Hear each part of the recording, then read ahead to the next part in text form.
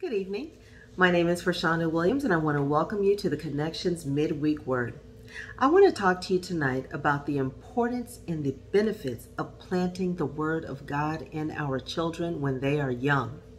Normally, when I'm coming to you speaking about children, I'm usually speaking about those children who are minors in our home, those children that we still have parental control over because they're with us every single night. But tonight, I want to talk to you about our young adult children, those children who have left the home, whether they have gone off to work or to college, or maybe they're married and they have their own families. But those are the young adult children that I want to talk to you tonight about.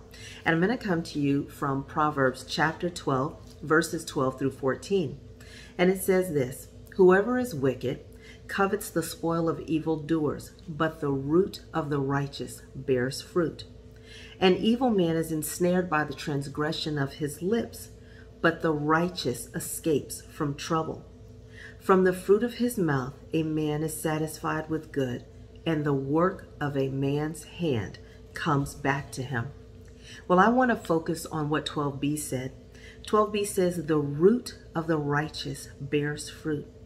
And verse 13b says, "The righteous escapes from trouble." Well, I'm talking to you about our young adult children tonight because this touches me deeply for reasons that I won't go into tonight. But I hope that this will be an encouragement to other parents of young adults who are out there on their own. Like I said, maybe married, maybe in college. It's easy for us when we have our little ones at home, even when they go through those teenage years, which can be a struggle for some of us, but they're still at home. And it's easy for us to pray over them, to trust God, to believe in God whenever we see that they are having issues. The struggle comes when they leave your home, though. And even though we have faith and we walk by faith and not by sight and not by what we hear, it can still be a struggle sometimes when we see that those young adults are struggling, or even worse, they're in pain, whether that is physical pain, whether that is mental pain. And at these ages and those stages in their lives, we can't just kiss away a boo-boo or make it feel better by, holding on to them. It's these times that can be a struggle. It can be a challenge to our faith. It can be a test to our faith. But here's where I want to encourage you. Instead of having those sleepless nights wondering, okay, well, how are they going to make it through this? This is the time when we really need to dig in deep to the Word of God and know without a doubt that every word that we have planted in them from the time that they were a youth, that those words do come back. I want to go back to 12b. It says, "The root of the righteous bears fruit." I actually looked up that word root in the Hebrew, and in the Strong's Concordance, the word is sheresh. And it means a root, a literal root, or bottom, or deep. As it pertains to people, it means a firmness or a permanence. Well, saints of God, I just have to see that I am seeing that permanence, because that root that we planted, that labor of love, those labors of prayer and sacrifice and teaching the Word of God to our youth, it's not in vain. You see it come back, or you hope to see it, and I am blessed to see it as the word that we put into our youth. It is coming back, and I want to encourage you that no matter what the struggle is, no matter what you as a parent is seeing your adult children go through, what you have planted in them, it goes down so deep, and it cannot be shaken, it cannot be moved. No matter what those paths are looking like right now in the lives of your young adults, remember this, that they will bear fruit and they will walk the good path that will allow them to escape trouble. Now, I don't know what trouble might look like for some of your young adults right now.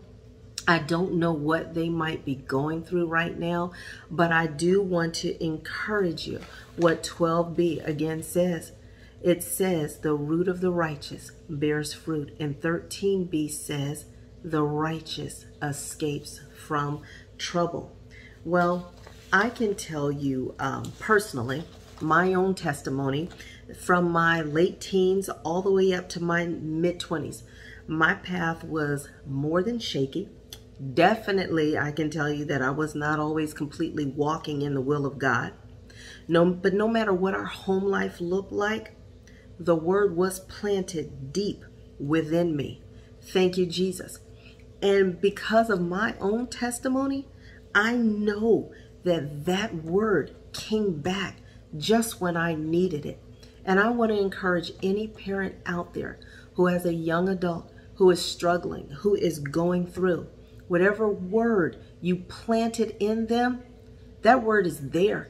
It's down deep. And in your young adults, they can't be shaken, no matter what it looks like. Even if it looks like they might be ready to crumble.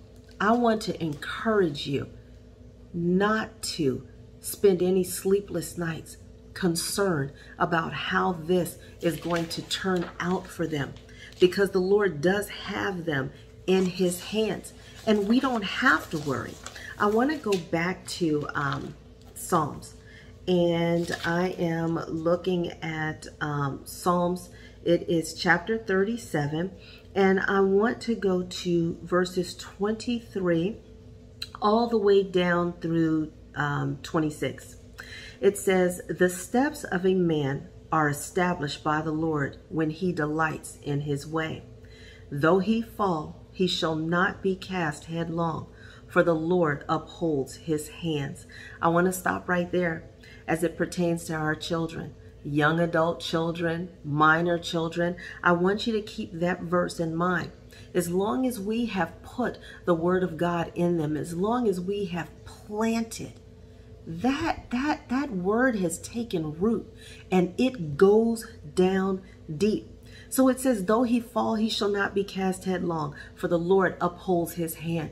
For any of you parents who have a young adult child who is struggling right now, who is going through, remember that though he or she falls, he shall not be cast headlong, for the Lord upholds his hands.